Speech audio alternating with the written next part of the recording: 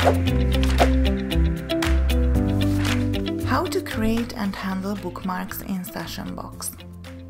If you wish to open your sessions comfortably from your bookmark bar, you will find SessionBox's bookmark function as a useful feature. After SessionBox has been opened, you need to click on one of your sites to see its sessions.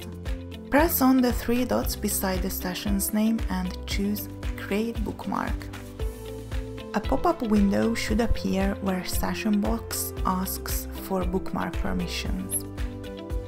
You can give the permission by clicking on the Allow button and reject by clicking on the Deny button. Once you give the permission to SessionBox to reach your bookmarks, you need to redo the previous steps.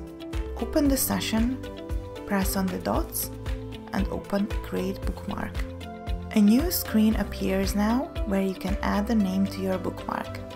You can also choose where you would like to add: to the root folder, to Bookmarks bar, or to other bookmarks. When you are ready with this, hit the Create button. A message pops up to let you know that the bookmark has been created. If you open the proper place, you should be able to see your created bookmark there.